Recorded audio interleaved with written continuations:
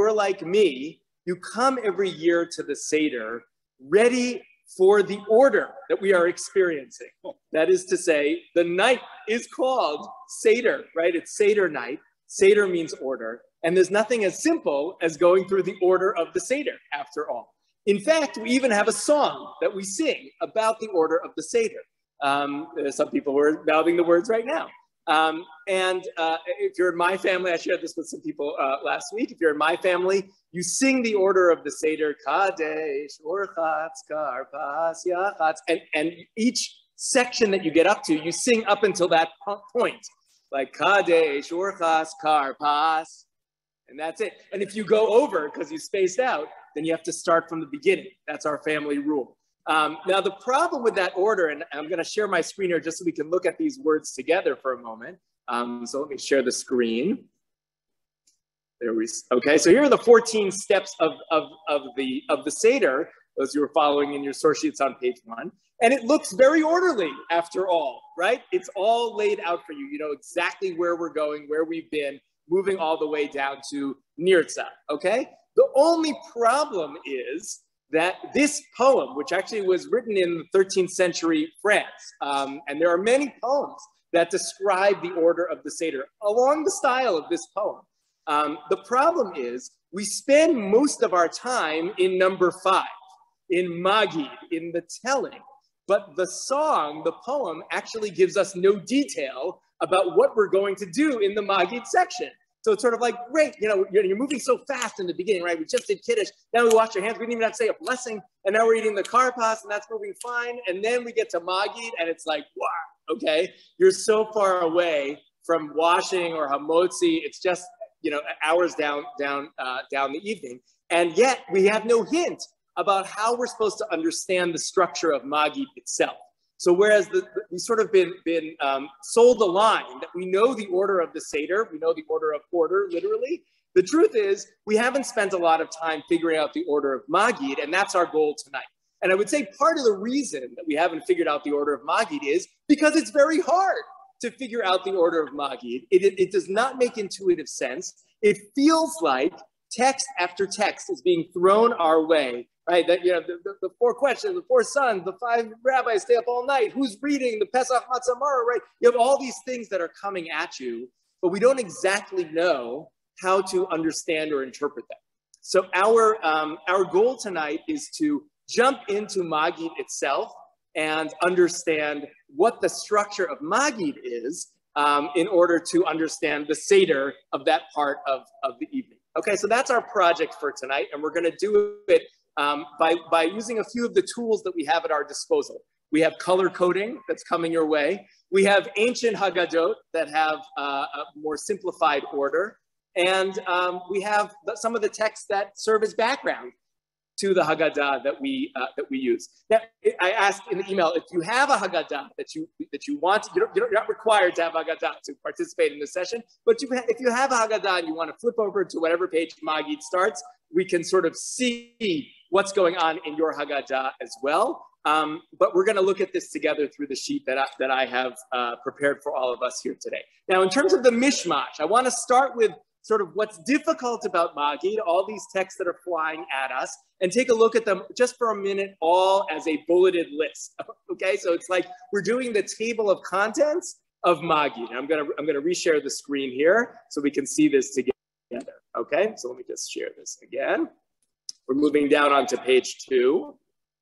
Okay, so this is the bulleted list of Maggid, and if again, some of these texts might be more and less familiar, right? We're all sort of focused and paying attention for Halach Ma'anya. This is the bread of affliction. We're starting off strong, and then we've got the 4 questions. We have Abadim Hayinu, we were slaves in Egypt. Then we sort of detour to the 5 rabbis who sat up all night in Bnei Brak. We have this drasha of Ben Zoma about what the meaning of all the days of your life are. Then we get to the 4 children, everybody's favorite, but then we sort of go in and out to all these different sort of sections of Maggid until we get to, of course, in every generation, someone tries to destroy us. We have the Midrash on Arami Oved Avi, on these verses in Deuteronomy. That detours off into a whole bunch of stuff about the 10 plagues. We have the great poem Dayenu, So these sort of the greatest hits are coming our way. Then all of a sudden, almost towards the end, as an afterthought, we get this statement from Rabban Gamliel. If you haven't said these three things, Pesach, Matzah, and Morah, you haven't actually fulfilled the obligation of the Seder, so we better say those things. And then in every generation, not that they're trying to destroy us, but now in every generation, we see ourselves as having come out of Egypt. And then finally, we get part of Hallel, and then we get to the bracha, Baruch atah Hashem, Gal Yisrael, blessed are you God who redeemed Israel. And then you can finally drink the wine that you poured yourself way at the beginning of Maggid. So if this seemed like a lot that I was throwing at you at this point, that's how it's supposed to feel. It feels like a lot because it is a lot, and there's no real rhyme or reason at this moment to trying to figure out how are we to make sense of the order of Maggid. So we are going to unpack Maggid, and we are going to look at the sort of original instruction manual of Seder night to get some sense of why Maggid flows the way it does. And if it seems sort of a little curvy, that's because it is, but we're going to at least understand some of the curves that are taken during Maggid. I want to use one other tool in our toolbox to try to figure out what's going on for this section of the Haggadah, and that is the Haggadah that was discovered in the Geniza, in the great treasure trove of Jewish texts that shows us not only the Haggadah that we all today use, which is descended from the Babylonian tradition, the folks who brought us the Babylonian Talmud, but actually we have, those of you who were learning with me this morning, we talked about this, we have the Eretz Yisrael Haggadah, the land of Israel Haggadah, the Haggadah that went out of style and out of fashion about 1,000 years ago, but represents the tradition of the land of Israel. And as we're going to see, the land of Israel Haggadah is much shorter than our Maggid that we have today. And that might give us some clues, at least to notice where the shared material is and how we might be able to help make sense of our Maggid based on this other text. Okay, so whenever you have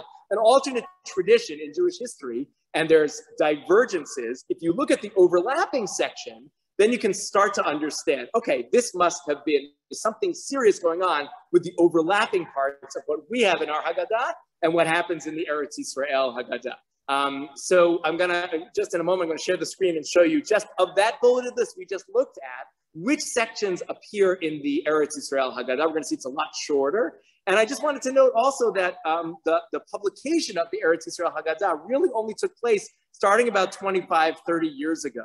And scholars brought it to light for a much wider distribution. And I myself am basing a lot of some of the learning that I did this year on a wonderful book called Manishtana by a professor named David Henschke, who is at Bar-Ilan University, and also some of the scholarship of Josh Culp, who wrote the commentary to what's known as the Schechter Haggadah. So those are two of my sources that I'm using here tonight. Okay, let's take a look together at the Eretz Yisrael Haggadah to try to start to make sense of what Maggid is. And so I'm flipping over to page 3, those of you following along on the sheet on your own. I'm going to reshare here so we can look at it together. Okay, here's our big mishmash of bulleted points for the Maggid, the components. And if it is a lot, don't worry, that's how it's supposed to feel. Let's take a look at what it is in the Eretz Yisrael Haggadah. Okay, I bolded the part, took the same page, and I just bolded the parts that are in Eretz Yisrael. So this is the bread of affliction. That's not there, right? You see how that's not bolded, but right underneath, it is bolded when it says 4 parentheses 3 questions. Because as we're going to see in the Eretz Yisrael Haggadah, even though we all love the 4 questions, and we love the 4 cups and the 4 children, but it actually was originally 3 questions, which is going to be important for us to understand the order of Maggid, because we're going to see there are 3 answers to the 3 questions once we uncover that. But notice in Eretz Yisrael, you start with the questions, okay? That's where it starts. If you were going to just open up, you're living in the Eretz Yisrael community, which wasn't always in Eretz Yisrael. Sometimes it was in Egypt and they were sort of expats. But you open up your Eretz Yisrael Haggadah, you start to read it, and you'll see that it starts off with the questions. Here are 3 questions, not 4 questions. And then look how much we skip. We don't do Avadim Hayinu. We were slaves in Egypt. We don't do the 5 rabbis who stayed up all night. We don't do the Drush of Ben Zoma. If none of this, if you don't remember any of this, don't worry, because we're not doing it right now. Okay, we don't do the 4 children. They didn't have it. We don't do in the beginning, our ancestors were idol worshipers. We skip right to a passage that we may or may not remember, the verses in Joshua. At the end of the book of Joshua, we get a sort of summary of Jewish history. That's where they go. Okay, so they start with the questions, They move to the story of the Jewish people as reported in the book of Joshua. We're going to spend a little bit of time on that. We do God keeps the promise made to Abraham in the covenant of the pieces, where God says way back in Genesis to Abraham, your descendants will be slaves in the land of Egypt for 400 years, even though that number doesn't seem to hold constant, but let's just say you get the prediction, and that's part of what we say on Seder night. We do get the every generation someone tried to destroy us. We get the drasha, the exposition of the verses in Deuteronomy 26. And then we get, of course, Rabbi Gamla says, if you don't say these three things, you got to say them. So that's in Eretz Yisrael Haggadah. And then we get every generation. We see ourselves, Hallel, and the blessing. Okay, so you can see that more than half the material, again, just forget about the details, just zooming out to the whole thing, more than half the material is missing in the Eretz Yisrael Haggadah. And by the way, there's nothing else that substitutes for it, meaning what you're seeing is the Eretz Yisrael Haggadah, just the bolded parts here. And indeed, they got to the meal much faster than we did, okay? They were just moving along the Maggid section more quickly, okay? So that's part of, but now we can see, okay, there are certain elements of our Maggid section that are common to both our tradition and the tradition of Eretz Yisrael. And now we might be able to sort of work our way in to figure out what's the structure based on some of the shared material. And we're gonna sort of play that out as we move along. Okay, with me so far? So all we've done so far is to say, Maggid has a lot of stuff, and in Eretz Yisrael, they had fewer stuff, okay?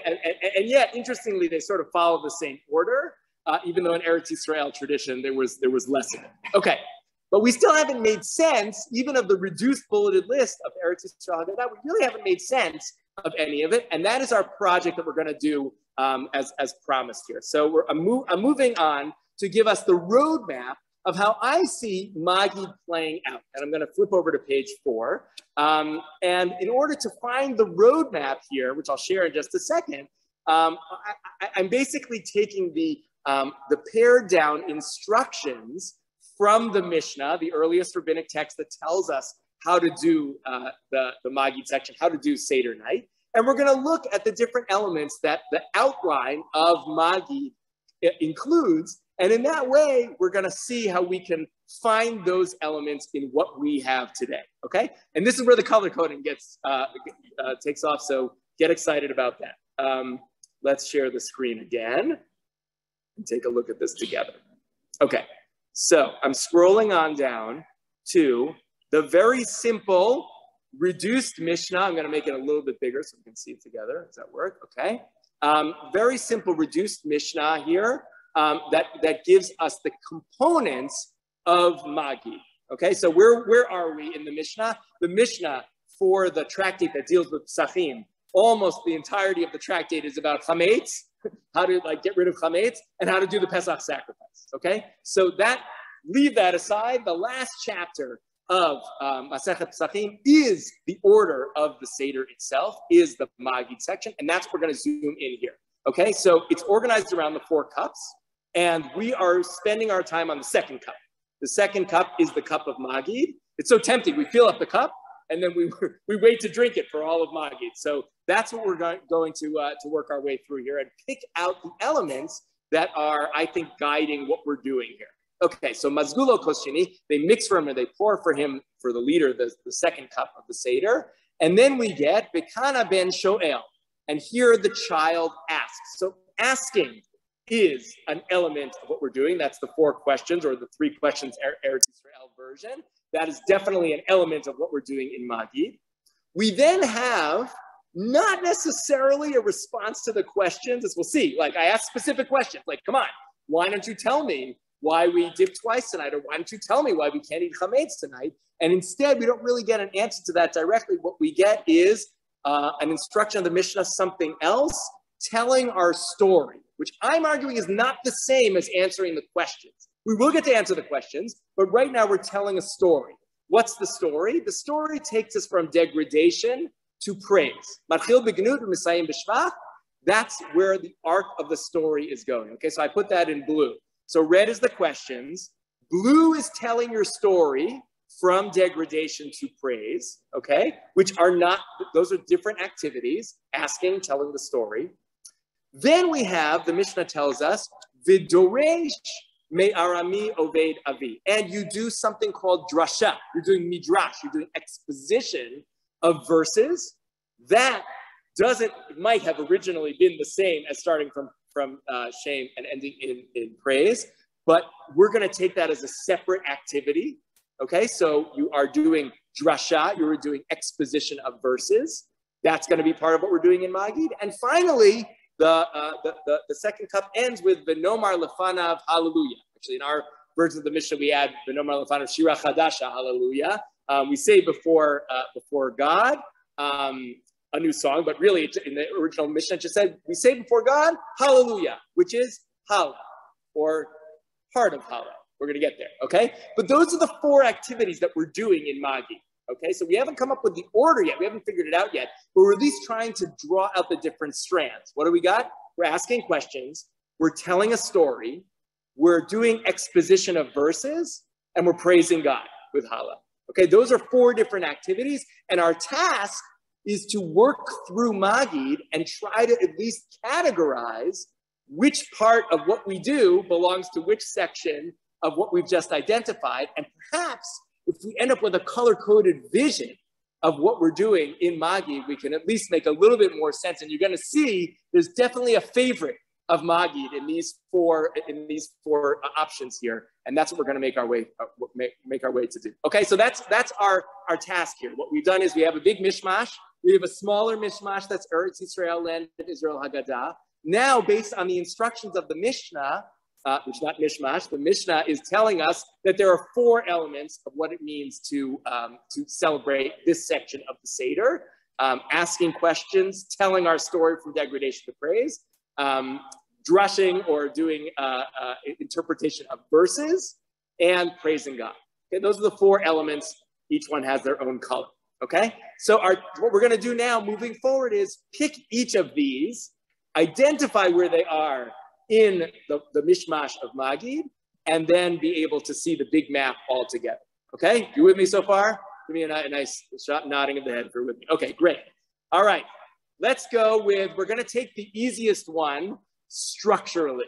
It gets a little bit short shrift because once you get there, you're sort of almost at the food, so we're going to race through it maybe, but let's start with the praise from the end of the instructions, V'nomar lefanav hallelujah. We're going to say before God, hallelujah, praise the Lord. Okay, that's what we're doing here. So let me share the screen and we're going to take a look at that section. Okay, so again, in our map here, where we have praising in purple, we're starting with the purple. Okay, and this is, by the way, although it seems a little bit out of order to start with the end of Maggid, the truth is when you look at ancient texts, the more you are towards the center, probably the more central the part is, okay? This is good news, bad news for those of you who like the book of Leviticus, right? It's in the center of the Torah, and that is probably like the center of what we're driving around the Torah, the 5 books of Moses. It's surrounded by Yikra in the middle. And that's true about Maggid as well, which is to say the closer you get to the middle of the Seder,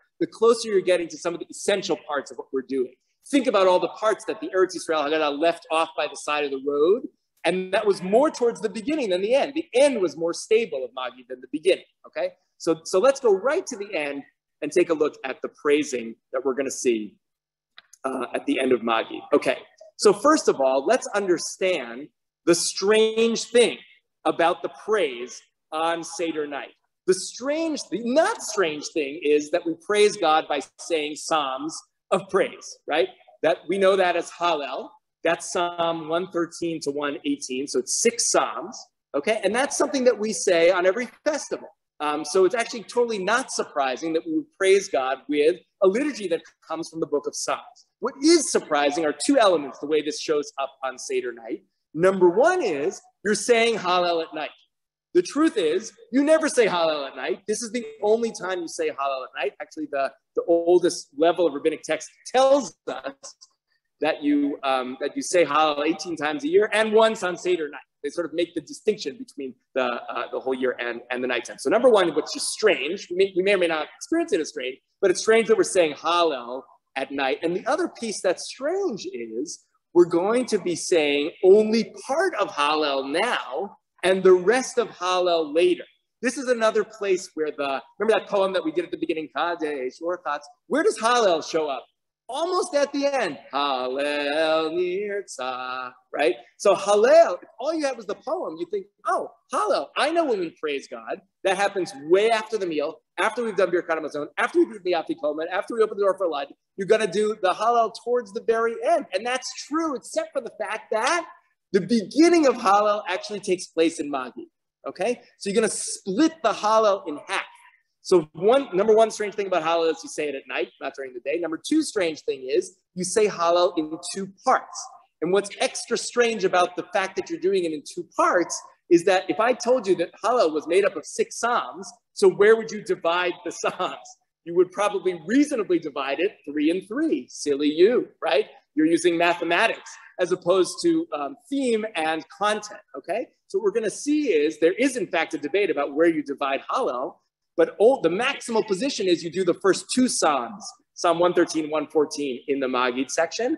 And the minimal position is you do just Psalm 113, just one of the Psalms you do and save all the rest for the back half, okay? So we're going to split Hallel and we're going to say some of them now, either 1 or 2 Psalms now, and we're going to move the rest to the end way after what? Well, way after really the food. So let's take a look at this. Just again, what's the structure of Hallel? Let's take a look. Hallel is, we get this clue elsewhere in the Mishnah. The Mishnah talks about these people who missed Pesach for whatever reason, because they were impure or because they were far away or whatever it was. And so they have to do a makeup Pesach. This is called Pesach Sheni. Okay, this is a month after Pesach. And the Mishnah describes, what's the difference between Pesach Rishon and Pesach Sheni? What's the difference between the regular Pesach, the first run Pesach, the Nisan Pesach, the one we do in the month of Nisan, versus the one you're going to do a month later? And one of the distinctions that they point out here, which I put in bold, is the first Pesach requires Hallel while eating the Pesach, but the second Pesach, the one a month later, does not require Hallel when eating it. Okay, so if you're in makeup Pesach land, you're going to eat the Pesach sacrifice without Hallel. However, this teaches us something about the base case, our case of Hallel. Our case of Hallel means you sing Hallel while you eat. So imagine this as just the most basic structure of what we are doing on Seder night. We are eating the Pesach sacrifice while praising God. What did you do on Pesach? Where are you going to be for Pesach this year? I'm going to be where the lamb is, and when I get there, I'm going to sing songs of praise. That is my activity for original Pesach, okay? I'm going to eat, and I'm going to sing songs of praise. Now, those of you who have tried to sing while you eat, it can get a little messy unless you were actually to make some adjustment to the singing. So let's split we'll encase the eating with singing. We'll start with singing, we'll eat, and then we'll finish with singing. And then I'll have fulfilled eating while praising God. It's as if there's sort of like one approach to what Hallel is doing. Hallel is not just praising God, it's praising God around the meal. The meal itself is central, and I'm singing a little bit before, and I'm singing a little bit after, and then the end result is, yes, I have been singing while I've been eating, okay? Now this gets expression, this sort of sandwiching, as it were, of the meal between the two different parts of Hallel gets expression also in another text that we have from ancient rabbinic sources, from the Tosefta Ksafim, sort of parallel to the Mishnah, where we get the following learning. The people of the city who do not have someone to read for them Hallel in their own private home Seder, go to the synagogue and they read the first perek, the first section of Hallel. You could translate perek as chapter, but we're going to see that's a debate. So most people translate it as section. So you read the first section of Hallel in the synagogue. Why? Because you don't have anybody in your Seder who knows how to lead Hallel. And you got to do Hallel. So we're going to go to the synagogue, and that's where we're going to do Hallel. And then they go and eat. Okay, go to synagogue, get your first part of Hallel, go home and eat, and then you return and go back to synagogue and finish the rest of Hallel. Okay, anyone signing up for that on Seder night? Okay, it does happen in certain places. At least they do Hallel at the beginning, but nobody really goes back anymore. But you can see here that it was so important to say Hallel as the bracket for the meal that even if you couldn't do it at your own table, you had to go out to the synagogue, do the first part of Hallel, which must have been awesome, right? To get you out there to do that first part of Hallel, you go home, you eat, you come back and you finish it. So Hallel is surrounding the eating, okay? So in some ways, we experience Hallel as the end of Maggid, but I'm telling you, it's more like Hallel is the beginning of the eating, okay? Hallel is kicking off the eating part. It's the Nomar Lefanav Hallelujah after I've done all the Maggid stuff, which is still a mishmash for us right now, but that's where I'm headed, okay? Now, again, Hallel as the sort of high point of the Seder, we get different texts that give us a clue of how they experience Hallel. This is a great one here. We have in the name of Rabbi Chia that the Pesach sacrifice, this is again in the days when they're eating the Pesach sacrifice, they had an olive's worth of the Pesach sacrifice. Like you show up for your meal, right? You've been there, and they kind of don't have enough food for you.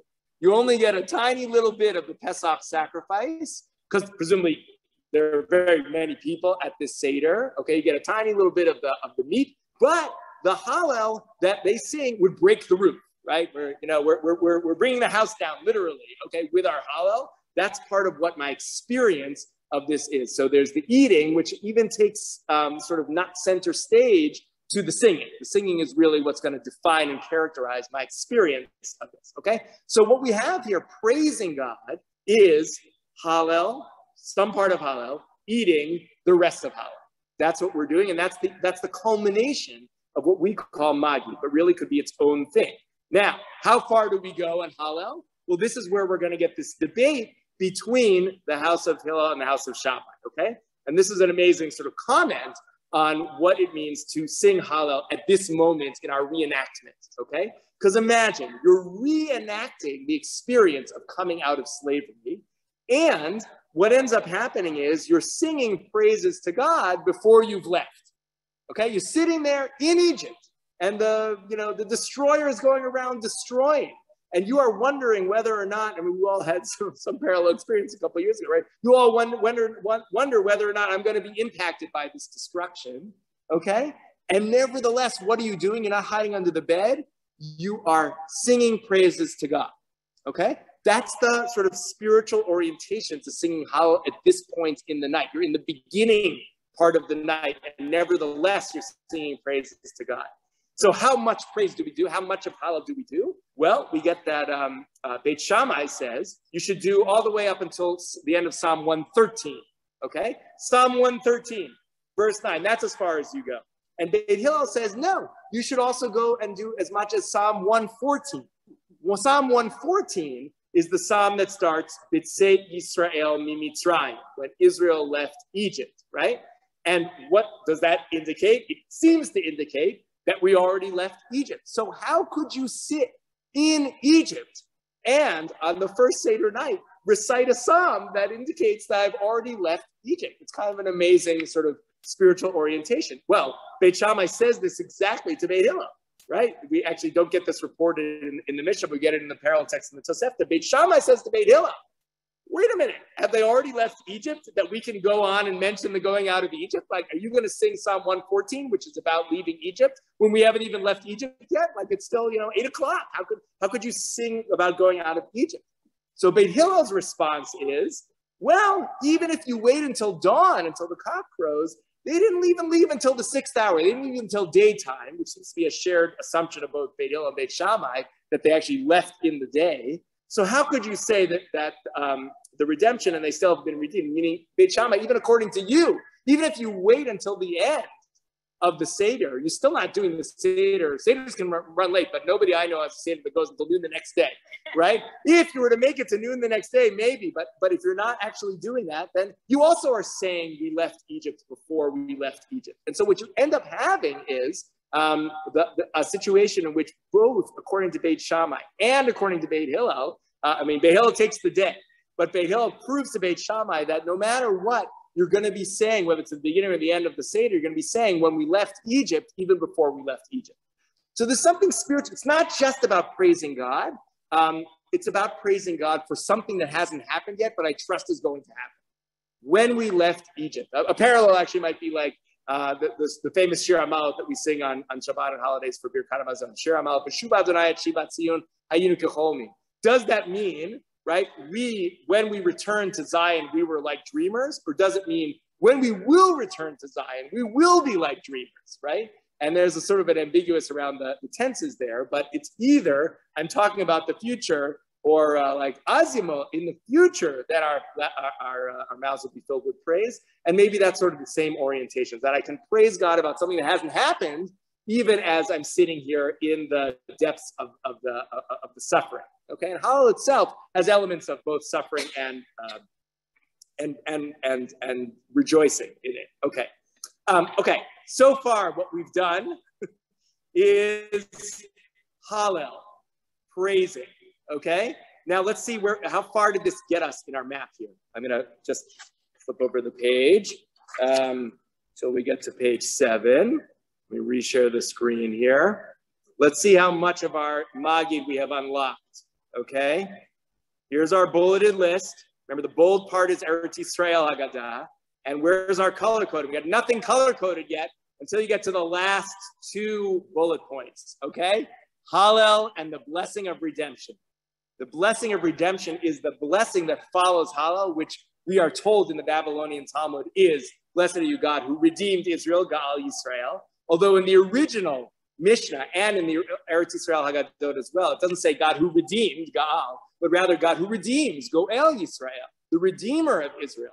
And that also might align with this idea of we're singing praises to God, even as we're not yet redeemed, expecting that God is about to redeem us. Because we're not just reporting about the past, we're actually imagining a future in which we get redeemed.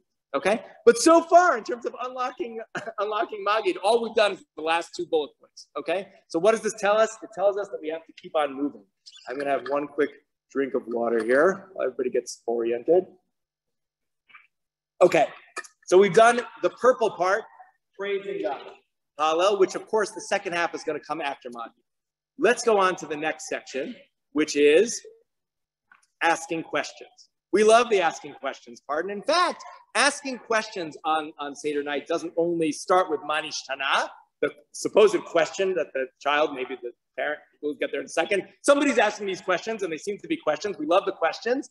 But of course, already in the Torah, we get an instruction that indicates that kids are going to ask us questions. Okay, we get a couple of those instructions. Ki yishalcha bincha machar lemor, right? When your child asks you in the future, machar, tomorrow, but like in the sort of big sense tomorrow, in the future, what are the laws and the decrees and the rules that Hashem has enjoined upon you, right? And then we get the answer that goes on actually a little bit longer than what we have in the questions of the four children. That's in Deuteronomy. Your child asks you, Ki yishalcha bincha. And we have a very similar expression in Shemot itself, in the book of Exodus. V'haya ki yishalcha bincha machar lemor mazot. Okay, what is this? So these end up being put in the mouths of the 4 children. But just note, the Torah already is telling us that there's something about Pesach that involves asking questions. Okay, so you could imagine, like, think about, Hanukkah, right? The main thing about Hanukkah, actually on a percentage basis, Hanukkah is nearly 50% of the Hallel that we originally were to say. We would say Hallel in the back half of Pesach, and Hanukkah, which really is sort of like a rerun of Sukkot. Hanukkah is like, let's praise God for having whatever, the oil or winning the war, pick your miracle. But the point is, what's our response? Our response is actually praising God. What's our response on Pesach? It is praising God, but it's not just praising God. You could have imagined that the Hanukkah the ritually required part of Hanukkah would be, tell the Hanukkah story. It's a great story. Let's tell it. But that's not what we have with Hanukkah. That's not what we have with really any other of the holidays. What we have instead is, just with Pesach, questions, right? Someone's going to ask you, hey, why did the oil last so long in Hanukkah? We don't have that question answer dialogue, but we do have it with Pesach, okay? So we have the praise, of course. That's part of what it means to celebrate in Jewish holidays. We have it at night, we split it, and we praise while eating, but we have the praise. That's almost expected. Now we're going to get the questions. All right, so let's take a look at the question, which is unique to Pesach. Okay, of course, we have Ma Nishtana Halayla Hazeh, and shout out to all the kids who are going to be doing that this year. Okay, Ma Nishtana Halayla Hazeh Mikol Halelot. I'll just note, which has been noted many different times, translated here, the Schechter Haggadah differently. It's either a question, like what is the difference between this night and all other nights? Ma as a question word, or it might be an exclamation. Ma, like, how different is this night from all other nights? Like, Marabu Masef, how great are your works, O Lord? We read in the book of Psalms. So the word ma can be an exclamation point at the end, or a question. But even if it's an exclamation, we're going to then start to get some details about the exclamation, like, how different is this night? Let me tell you how it's different, right? Or let me sort of notice and describe to you how it's different. Okay, so notice the questions that we have in our Haggadah today. First of all, of course, there are 4 of them. But we're going to see that that's not the original orientation. But let's just get them on the table here, right? What are the 4 questions that we say? Chametz and matzah. Other nights we eat chametz and matzah. Tonight only matzah. On all the nights we eat any other kind of vegetable. Tonight we eat bitter herbs. So far we've got matzah and maror. Okay, those are 2 significant foods. Then we have a question. On all the nights we do not even dip once. Tonight we dip twice. What are the 2 dippings, by the way? It seems like the first one in our little poem is called karpas, right? Which is parsley, which is actually a word that was like on the list things that you might use as an appetizer for a vegetable to start off the meal. But because it got into the poem, like we all got sold the line of karpas. That's what we're doing. Okay, karpas seems to be the first dipping. And the second dipping is maror, right? So you actually have 2 questions about maror. Just notice that, right? Now, it's true that we, in this version of the questions, we don't even dip once on all the nights. So the fact that we dip twice, even the karpas dipping is strange. But it's super strange because of the maror dipping. And in older versions of this, which actually show up in the Talmud, we used to dip once, now we dip twice. So there was like a normal dipping. Think about like, your crudité, appetizer. You can take the carrot stick and dip it into the dip. That's normal. If I start off a meal with some carrot sticks and dip, you would be like, okay, that's normal, right? The only thing is, in the middle of the meal, if I then brought out another thing to dip, that might be not normal. And that thing that we dip is maror. So just note, in the 4 questions that we have, the question I have on our 4 questions is, how come maror gets 2 questions? Okay, so we've got so far matzah, maror explicitly, maror by implication, because you're getting a dipping here.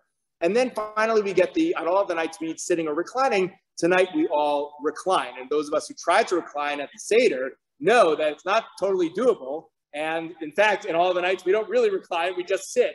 But that's in a world in which we all get chairs, which is kind of like a royal object that you can imagine only kings had at one point. And so maybe we're all lying down on a couch and so at some point it wasn't totally obvious that it's strange to recline. In fact, a synonym for eating is reclining in ancient sources. So it's like pull up a chair. Recline. It means the same thing, just sort of, culturally. But eventually that goes away, and so we're going to ask that. Okay, so what are our questions, the 4 questions we have here? Matzah, maror, reclining.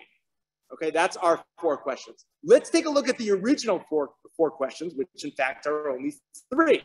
Okay, and I'm taking here from the good old manuscripts of the Mishnah.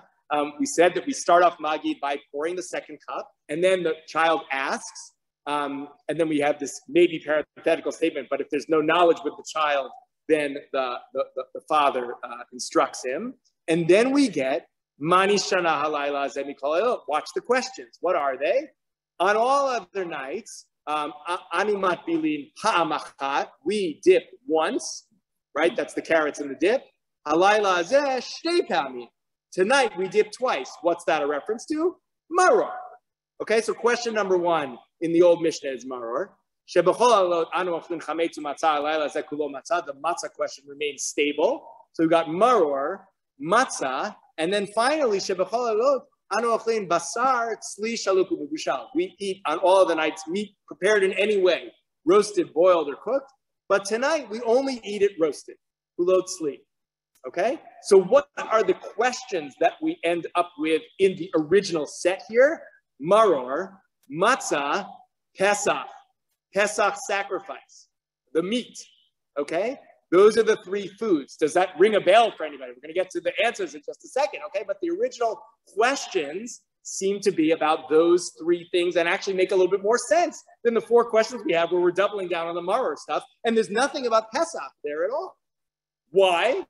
Presumably because nobody is bringing out a rack of lamb that was, roasted to bring onto the Temple Mount. That's not happening anymore. Although it does seem, does anyone ever have brisket on Pesach? It does seem that even vegetarians might make an exception on Pesach and eat some meat stuff, okay? That might be a memory of course, the whole thing, like the Hillel sandwich tastes so much better with meat, okay? If it's just matzah and maror, it's a little lacking in the flavor there. But fundamentally, you could imagine a world in which you're eating the Pesach sacrifice, and so the main foods of the night that are strange or unusual or different are maror, matzah, and Pesach. That's what you have, and that's what the questions are indicating, okay? So that's on our question side. How about the answers?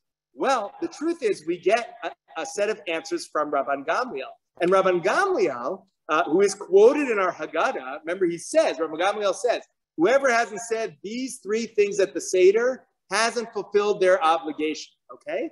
And so what we get is a list. What are they? Ve'eluhein, Pesach, Matzah, and Mirorim, the bitter herbs, which is just a quote from the verse in which that shows up. So you have the plural of maror.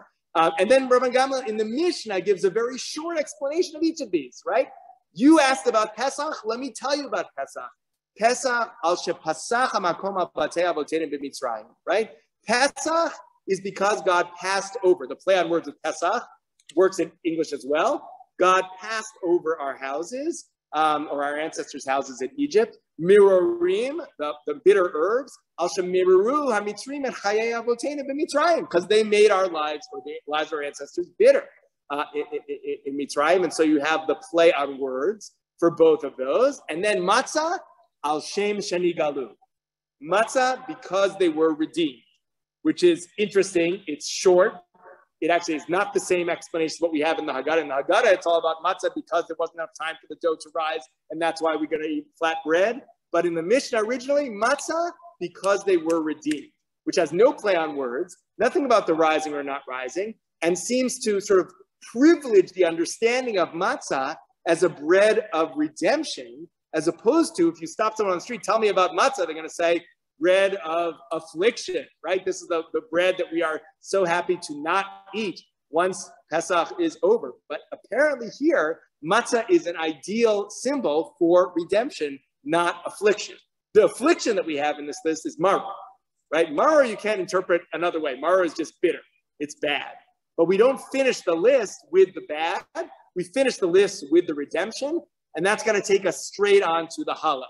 Okay, so even though we said Pesach, Matzah, and Maror as the three things, and in our Haggadahs today, that's the order that we do it in. Originally in the Mishnah, they said Pesach, Matzah, and Maror, and then they switched it and they finish off with Pesach, Maror, and Matzah. Matzah is you're ending on the highlight. Matzah is the redemption, and that's going to lead you to the Hallel with the blessing of redemption. Okay, so once you talk about Matzah at the Seder, you're already on your way to redemption, which is the Hallel section. Okay, so that's where we're looking at. Now, the questions that we're saying, Manish Tana, this is, again, every youngest child is going to be very interested in this little section here. Our Manish Tana, is that section a script that must be recited no matter what? Or is Manish Tana a plan B if nobody comes up with a better question, plan A, right? Is the night supposed to be about spontaneous questions, and whatever question I come up with, then that's going to be good and maybe even ideal for how I'm engaging with questions on Seder night? Or is it no? I don't care what questions, you can add whatever questions you want. You have to say Manish Tana. You're going to have to get up and recite it before everybody, and it's going to make you nervous. And if you didn't learn it in school, then you're going to get your money back. Okay, so this is, in fact, a debate that we see already in Talmudic sources. On the one hand, we get the following source here. What page am I on? I'm still on page 10, okay? We get the following source. Our sages teach, if a child is wise, then he asks him, and he asks the Seder leader, he asks his parents, okay? He says the four questions. We're going to see if this is what they're talking about. And if not, then other people can say, right? If you don't have the child's going to do it, then maybe his wife is going to do it. And if no one else can do it, he will ask himself. Presumably the Seder leader knows enough to ask the questions.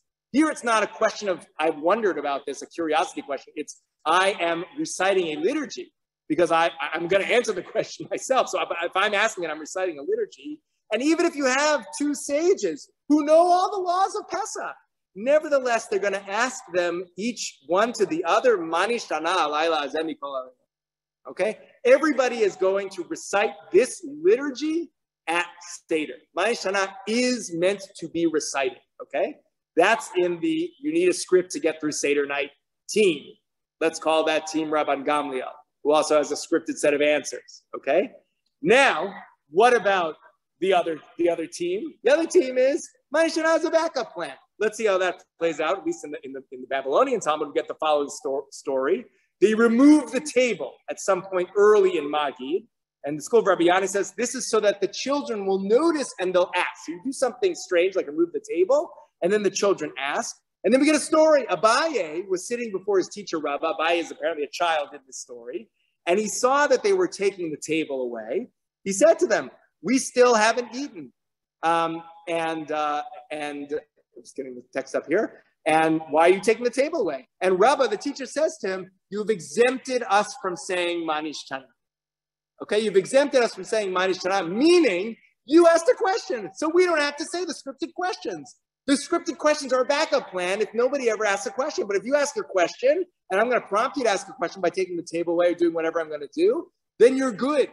Mani Shana does not have to be recited, okay? So this, in fact, flows down through Jewish history on both ends. But of course, the Haggadah at the end of the day is liturgy.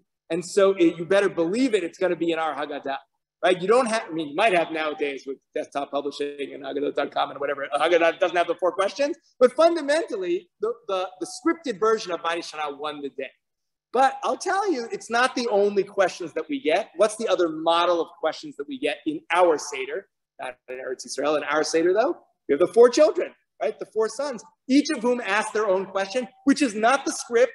It's not about Pesach, Matzah, and Maror, right? Rabbi Gamliel does not answer their questions. They get their own questions, and they get their own responses, and that's almost like a model of spontaneous questions by kids who want to ask something, okay? So in our Haggadah itself, we have questions that are scripted, questions that are unscripted, and an answer to the scripted questions, okay?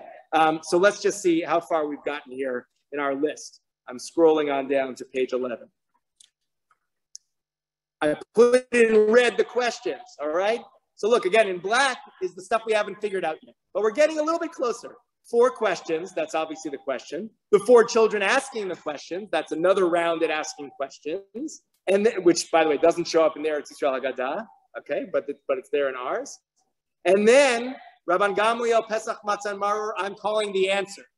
A lot of Haggadah label the answer as Avadim Ayinu, or slaves to Pharaoh, just because it comes after the 4 questions. But that's not actually the way it happens here. What ends up happening is you have 2 sets of questions. Of course, the 4 children's questions are answered immediately. The scripted questions are answered way at the end, Pesach, Matzah, and Maror. And then you get to the Hallel, blessed, the purple's still there, okay? So now we've got 2 of the 4 elements. We've got questions, we've got praises. Look how much material we still have left, okay? So they are not equally weighted, and this is what I'm gonna sort of get to as we barrel towards the end here, which is, it's not only if you divide it into 4 types of things you're doing in Maggid, it's not like they each get 25% of the material. Hallel gets a small percentage, very important, but it's at the end, which is the great place to be. But that's not the bulk of it. And even the questions and their answers get a small amount of material. So what's left? We have 2 more things that we're doing. Okay, let's flip over to the next page, page 12, and we're going to tell the story. Okay? So, telling the story as part of what we're doing on Seder night, I want to argue, and others have made this argument, David Arno's here, they've made this argument as well, that the telling of the story is the chiddush, is the unique thing about our Seder. You could have gone in another direction. We're going to look at that direction right now, but we end up telling the story of going from degradation to praise, and that itself is the innovation of our Haggadah, okay? How do we know that we're supposed to tell a story? Well, it says in the Torah, you will tell Haggadah, right? You will Hagid, you will tell to your child on that day. And then we have one of the answers that we get to the 4 children. It's because of what Hashem did for me when I went free from Egypt. But the Haggadah part, the telling part, is part of what we're going to do tonight. Now, I want to say this was not always obvious.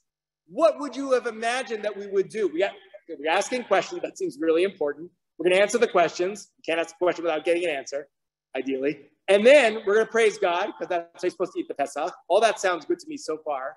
How about telling the story? Well, the truth is, it's not always the case that we were going to tell the story. You know what we were going to do on Seder night?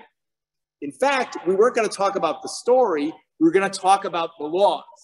Remember when I told you that in Masechet Pesachim, almost all the rest of the stuff that precedes the Seder is about the laws of Chametz and the laws of how you do the sacrifices? Laws is something that we are good at working with as a rabbinic people, okay? And indeed, who do we have telling on the night of Seder, instead of telling a story, they're discussing laws? We have the following story.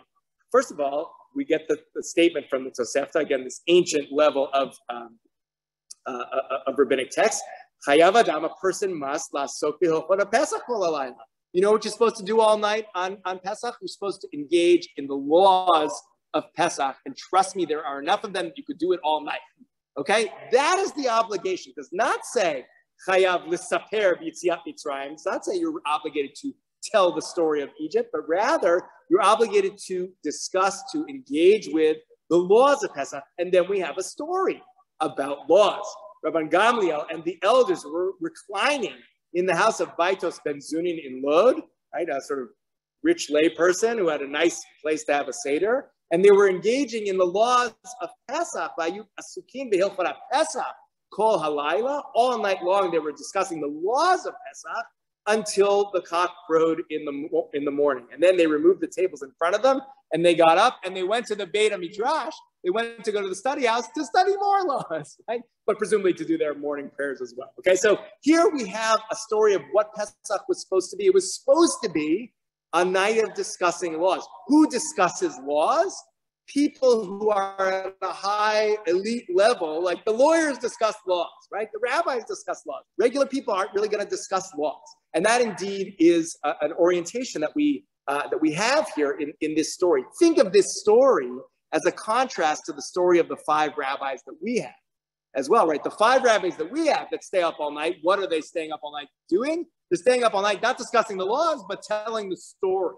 Okay, so in some ways, that little section of our Haggadah, which appears nowhere else in rabbinic literature, and therefore might have been a sort of late Johnny-come-lately to the texts of our people, might be responding to an orientation in which, yeah, you know what the ideal is? Stay up all night and discuss the laws of Pesach. That works for you if you're part of the elite. But indeed, instead, we have telling the story, which works for everybody, including children.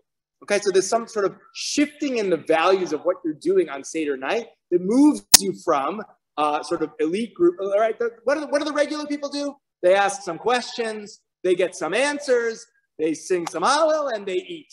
That's going to work for the masses, right? When Rabban Gamliel says everybody's got to say Pesach, Matzah, and Maror, so, okay, you ask about it, I'm going to tell you about it, we're going to sing a little bit, and then we're going to eat, and that's going to work for most of us. But you want to be serious about Pesach, you're going to talk about the laws. If you're Rabban Gamliel, if you're like me, I'm not only just going to talk about the minimum, I'm going to actually do all the law stuff. And you can imagine that ship sailing in the direction of Pesach is sort of like, there's 2 Pesach Seders. One is for the elites who can discuss the laws, and one is for the rest of us who can just do a little bit of questions, a little bit of answers, some singing, and then we're going to eat, okay? By the way, some of us might still take that trade today. But fundamentally, what's amazing about our Haggadah is they don't go down the elite road. Everybody gets to tell the story. We're not going to focus on laws at night. We're going to tell the story. And actually, a great example of how this plays out is the story of the 4 sons. Now, we know in our version of the 4 sons, the wise child asks about the laws, right? Asks about all the different kinds of laws that we say on Pesach. And how do you answer him? You tell him about the laws, including up to the law about the Afikoman, which has its own interesting history. Okay, so in other words, the wise child asks about laws, the wise child, laws, gets an answer with laws. Okay? And that's sort of a model that we see in our Haggadah. That is not the only way that the story of the 4 sons was told. Look at this text from the Jerusalem Talmud here. We get the following response to the wise child's question, right? We have the 4 children, and then the wise son, what does he say? What are the laws, statutes, and ordinances that Adonai our God commanded us? That's the question that remains constant, put in the mouth of the wise child. You say to him, with a strong hand, God took us out of Egypt, out of the house of bondage. I asked about the laws, and you answered with a story. You answered with a narrative, right? That is a sort of like a subtle smackdown to the idea that you could spend your night talking about laws. Instead, we have a wise child who asked about the laws, but it sort of reined in and said, you know what? We're talking about stories. Everybody's going to participate in the telling of the story. Okay? Now, what's the story that we're going to stop this here for a second? What's the story that we're actually going to tell tonight? Well, we're going to get this, this statement that we're going to start with Gnut, with degradation, and we're going to finish with Shvach, with praise. If I said to you, okay, you've got your instruction is to start with degradation and end with praise, what are your options? What kinds of stories might you tell given those very small instructions? You might come up with some different possibilities for how you would do that. And indeed, this is what I want to argue is what the main part of Maggid is. A little part of Maggid is asking questions and answers. A little part of Maggid is praising God, just textual-wise. A little part of Maggid is praising God. A lot of Maggid is trying to tell the story from degradation to praise.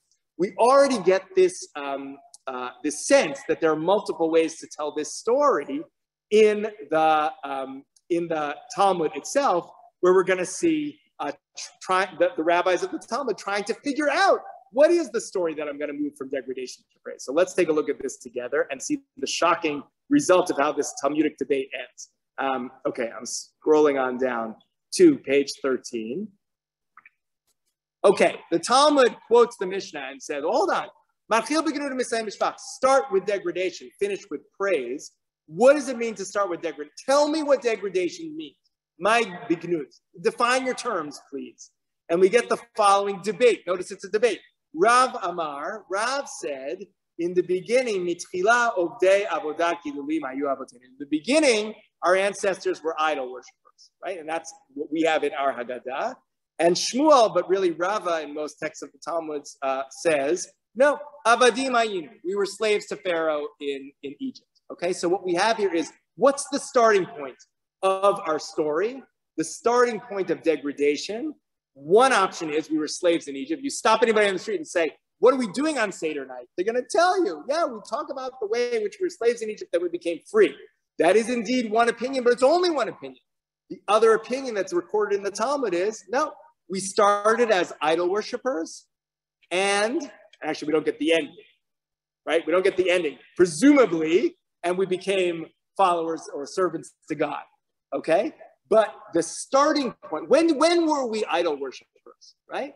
When were we those people who were in gnut, in shame, in degradation?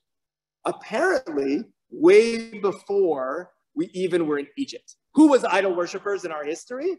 Actually, it was Abraham and his ancestors, right? That is to say, we were descended from the people who are idol worshipers. Now, we're going to explore that in just a second, but I want to note here, what happens to this debate? You know, when you have a debate in the Talmud, later authorities have to come along and say, okay, there's a debate in the Talmud. That's not so terrible, but let's choose who's going to win, right? You can't, if I say something's kosher and you say something's not kosher, I can't say you're both right, okay? That's only in postmodern world, but that doesn't really work well for legal systems, okay? But notice what happens here, right? Where do you start the story? Where does the degradation begin? Well, Rav says, in the beginning, our ancestors were idol worshipers. And Shmuel says, in the beginning, we were slaves in Egypt. And the Rif, one of the major authorities who comes through the Talmud to make laws out of the debate, who picks sides, you know what he says? Ve'ayitna avdinu kitarbayu. Now we are going to do like both of them. That is to say, we're not actually eliminating any possibilities. You say one thing, you say the other thing, they both get encoded in our laws. They both are reasonable options, okay? And that's how we start to build out a Maggid section that is going to run the experiment of start with degradation, end with praise, and run it again and again and again and again.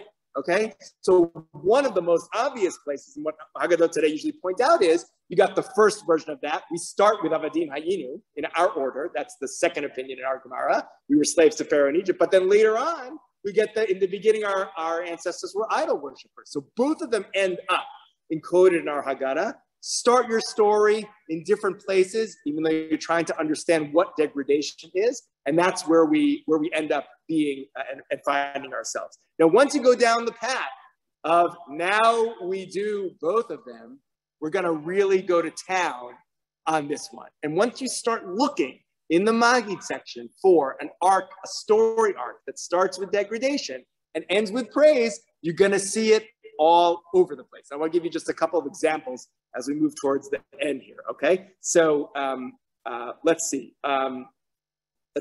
Still on page 13. We have Rav's opinion that appears in the Talmud Yerushalmi, in the Jerusalem Talmud, in which Rav tells us where he wants to start this story of, in the beginning, our ancestors were idol worshippers, and he quotes these verses from the book of Joshua. At the end of the book of Joshua, Joshua gets up, tells the whole people, here's the story of the Jewish people. It's a fairly long narrative, and it starts off, Be'ever hanar yashbu avotechem, across the river, that's where your ancestors lived. And then I took your father Abraham across the river to this side of the river. Now look at the arc of that story. Just look at what Rav quotes from this story. The story goes on. But what Rav quotes in this story is degradation, idol worshippers on the other side of the river. Praise, took your father, brought him to this side of the river. The whole story is finished with Abraham. I mean, we didn't even get to Egypt to get to the end of the story. We did the whole thing is the journey from idol worship to monotheism, which is long over before we are going down to Egypt as slaves. We know where the story's going because we've already been there with our ancestors, okay? And that gets encoded in our Haggadah. So both the statement of Rav in the Bavli that says the beginning our ancestors were idol worshippers, the statement of Rav ends up in the Haggadah, and Rav's version of that shows up in the Yerushalmi also ends up in the Haggadah, the verses from Joshua. So all of a sudden you tell me these verses from Joshua on the other side of our ancestors who were living on the other side of the Euphrates. That is a version of the story from degradation to praise. So now in our Haggadah, we were slaves to Pharaoh in Egypt. In the beginning, our ancestors were idol worshippers. And on the other side of the river lived our ancestors. That's three versions of moving from degradation to praise. And it just goes on from there. Like we have in the Haggadah, the promise that God makes to Abraham in the covenant of the pieces. This is on the bottom of page 13, right here with Genesis 15. We see that God says to Abraham, know that your children will be strangers in a country that is not their own, and they'll be enslaved and mistreated there. But I'll punish the nation that they serve as slaves, and afterwards they will come out with richush gadol, with great possessions. Okay, so maybe here what is an aspect of slavery? You have no ownership of anything of your own. And what's the opposite of that? The praise flip side of that? You're going to come out with a great set of property. Okay, and this again is telling that arc from degradation to praise. And when you sort of find this and move your way through the Haggadah, we're going to have it over and over again. Halach ma'anya, right? This is the bread of affliction that we start off our Maggid with, not in Eretz Yisrael, but in our Maggid, right? We say, this is the bread of affliction that our ancestors ate, degradation. Anybody who's hungry, come and eat, praise, right? We've come to the other side of an arc. I used to eat poor man's bread, and now I can feed everybody in my neighborhood. Open the door, anybody who wants to come eat. This year, we are here. Next year, in the land of Israel. That's another orientation. Degradation and praise as geography.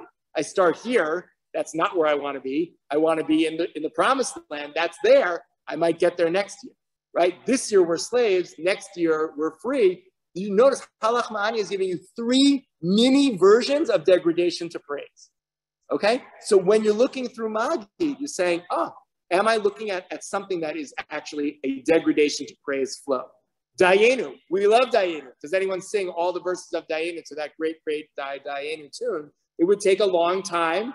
And if you don't sing the whole thing, you kind of miss the point of the poem, which is to say, you know what? We started with, right? Took us out of Egypt and went through all these stops on the way to, where do we end Dayenu? We ended in brought us to the land of Israel, built for us the Beit HaBechira, the chosen house, God's dwelling place on earth, L'chaper al kol avanotenu, to atone for all of our sins. What's praise here? Praise is, yes, we sinned. We were sitting in Egypt and we're sitting now. But now we get to have a place where God's presence is felt that is going to atone for our sins. We've made it to the other side of the story arc. Okay, so what you have again and again and again in the Maggid section is these 4 short words, Matchil b'genut, Misayim b'shvach, start with degradation, and in praise, gets run and rerun with different options, okay? And that itself as a meta experience of what we're doing on Seder night, I want to argue, is part of the goal, right? We get this statement at the end of the paragraph here on the bottom, page 14, Avadim Ayinu, we were slaves to Pharaoh in Egypt, and of course, even if all of us were X, Y, and Z, all of us were sages and learned and knew the Torah, nevertheless, we'd have to tell the story about the Exodus from Egypt, and Bechol Amar Belisaper B'Yitziat Mitzrayim in our versions. Whoever increases in the telling of the story of going out of Egypt, Harezeh Mishubah, he is praiseworthy. That's the Shevach, the Shvach. Okay, so you have a meta Shvach, which is the more you tell the story, the more praiseworthy it is. Okay, so if Seder seems long, it's supposed to be long, because if all you did was tell the story, we were slaves in Egypt and we got out, right? Or our idols were ancestors were idol worshippers, and then God chose Abraham. All you did was tell one story. You'd be missing the point, which is to tell the story over and over again, to pick different points of starting and ending, and that itself is praiseworthy. Okay, so when you take a look at the map, now let's take a look at the map here. There's some other examples here that we could say in terms of the story. But look at it. I put it in blue. All right. So where are we now? We're on page 16. Look what we put in blue here. All of these blue sections are moving from degradation to praise. Okay. Including the 5 rabbis who stay up all night in Bnei Brak telling the story. They are telling that story. Ben Zoma has, that's the previous page we didn't look at, but Ben Zoma has a story in which, how long do we tell the story about going out of Egypt? Is it eternal or is it only for now? That itself is a version of telling the story. Could it be, Yachomer Rosh Chodesh is a midrash on, it's a midrash on telling the story. In the beginning, our ancestors were idol worshippers. That's Rav's opinion. It's quotes from Joshua. The covenant of the pieces we just saw. Dayenu. All this stuff is telling the story. Just look from a content perspective, how much of Maggid, text-wise, is telling that story from degradation to praise over and over and over again. Okay? So what we are doing in Maggid is telling this story. Yes, we have questions and answers. Yes, we have Hallel. But fundamentally, the part that got expanded, the non-bold part, right? That is our Haggadah. The Babylonian tradition Haggadah is we're doing all of it. You say this is the story, you say that is the story. Great. Everybody's story is welcome. We're going to tell them all. And that's how this gets very long, but also very interesting because stories are not simple. There are multiple options of how you could do it. Okay, what's our missing piece here? What's still the part that's in black that we haven't categorized? That's the very last section, which is expounding. Okay, the doresh, the drasha, the part that we're going to actually tell as a midrash. And here we go back to the Mishnah. The Mishnah tells us explicitly, the doresh, and you should expound from Arami Oved Avi, from my, the Haggadah reads it as an Aramean tried to destroy my father, until you finish that whole section in the Torah. Now the truth is, we don't even follow the instructions of the Mishnah because the whole section of the Torah goes from Deuteronomy chapter 6, verse 5, all the way through Deuteronomy chapter 26, verse 11. Okay? So 5, 6, 7, 8, 9, 10, 11, those are the number of verses until you finish the parasha, the section. Okay? But we actually, mercifully or not, only go part of that way. And where we stop reading these verses and doing drashot on them, doing expositions on them, this is where all the stuff around the 10 plagues shows up, all that stuff, that is only on verse 8. Look at verse 9, though. Even if you had finished the sentence, finished the thought, the Torah tells us that it doesn't end with God brought us out from Egypt by a mighty hand and an outstretched arm, awesome power, signs and wonders. That's what our Haggadah drushes to be the 10 plagues. But then the next sentence is, God brought us to this place and gave us this land, a land flowing with milk and honey. It's like almost there, but not quite there. And indeed, the movement from we are exiled and now we're in our promised land is not the main story that we tell on Seder night, because we are in fact in diaspora and exile, as is the Babylonian tradition, sitting in Babylonia, not in Eretz Israel, not in the land of Israel. However, it peeks in here and there. Dayenu, the story ends getting to the land of Israel. Halach ma'anya, the Shana haba b'arad Israel. Next year we're going to the land of Israel, right? Even in some of the tellings returning to the land, there are some landed approaches here to what our story is here. But just note, the verses that we choose to do a drasha on stop right before we get to the land. We only do the drashas on the verse that is about us leaving, not about us ending up somewhere. Okay, and these are the verses that are done in a drasha, in a exposition. And indeed, there are many versions of that exposition. If you're going to look at the version that's in the Eretz Yisrael Haggadah, it's a shorter version than what we have. There are many expansions, like the 10 plagues. We go on and on about the 10 plagues. That's just jumping off these verses. That is our fourth activity that we're doing here. Okay, we have our map. Let's take a look at our map one last time. So we're on page 18. Now every section of Maggid is color-coded. Okay, so although it's not ordinal, it's not, your sixth grade writing teacher would give you like a C- because you're not quite getting the outline right.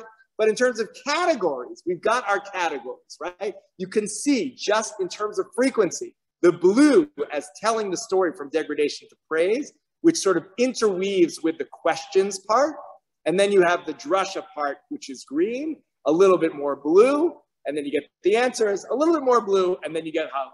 That is, if our Maggid seems a little mixed up, it's because it's being interlaced with telling the story. Telling the story is not like a thing that you do and you move on from. It's a thing you do and then do something else to come back to telling the story. Do something else to come back to telling the story. Telling the story over and over again, different starting and ending points. How about in Eretz Yisrael? What was, if you just look at that simpler, shorter Eretz Yisrael Haggadah, I'm turning us to the last page here. So what do we get here? Look how simple it is. Look at how sort of elegant it is. You start with the 4, but really 3 questions in the red. You've got Rabban Gamliel waiting for you with the answers in the second red. In every generation, which I put in smaller font, actually doesn't appear in the old versions of the Mishnah, so I'm putting that to the side for now, even though it does end up in Eretz Yisrael Haggadah, because they're quoting the Mishnah. But look at it. You've got questions, answers, and in between the question and the answer, sort of later to the game, you've got telling the story, which is fairly abbreviated compared to our telling the story in Babylonia, and the drasha, the exposition of the verses in the green, right? So red is the launching point, telling the story in blue, drushing the verses, expounding on the verses in green. You get your answers in red, and then you're moving on to hollow. That is an elegant Haggadah that you have there. You can see how our Haggadah just goes wild on the blue font, goes wild on going from degradation to praise. And what we have here again, just last time, is the 4 elements that come out of our Mishnah. Okay, so my hope here is that what we've been able to do is to at least color code the Maggid section into the different components that we're doing, so that when we get to a particular section, we can say, oh, now I know what I'm doing here. Now I know which aspect of Maggid I'm trying to fulfill. And my hope is that the meaning that can emerge from some of the understanding of the structure will allow us to go deeper into Seder night as well. I'm going to pause here to take a drink, and Morty has some questions maybe, or questions from the folks who are in the room as well. So you're going to tell me what to do. Take a question here. Okay, please. I'll repeat the question for those on Zoom, okay? So just hold on 1 second.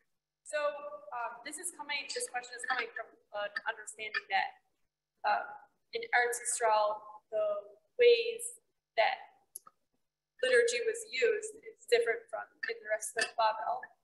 As in the rest of Babel, it was very centralized in such a way that there were not many centralized places for the normal Jew to have access to learning.